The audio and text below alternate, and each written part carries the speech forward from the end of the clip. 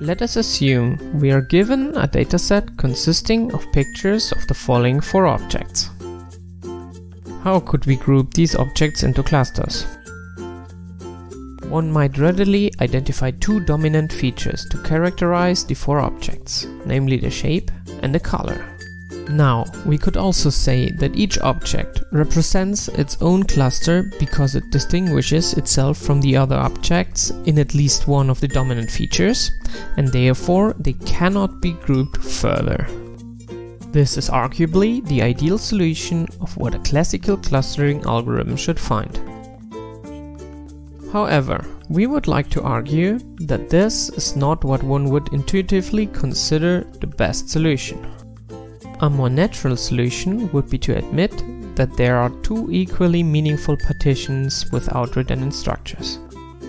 That is, we can group the objects by shape into spherical and cylindrical objects, and we can group them by color into reddish and greenish objects. Both clusterings together yield a more natural picture of the dataset.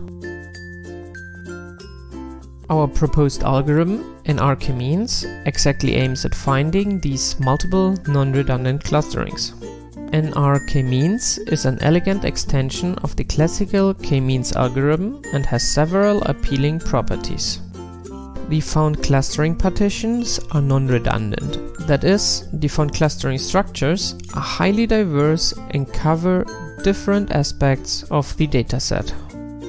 Each clustering corresponds to an arbitrarily oriented linear subspace in such a way that the structure within this subspace are, with respect to the K-means cost function, better represented by the corresponding partition than by the other ones.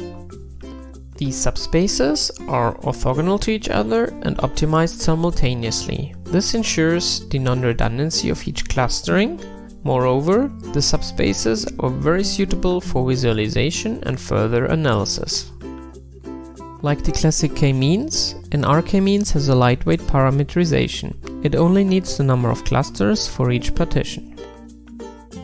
In addition, our algorithm incorporates an optional noise space, in which no clustering structure is assumed. This noise space helps to reduce the dimensionality of the spaces containing clusters. If you are interested in this topic and want to know further details, please come to my talk at the KDD 2018. See you in London.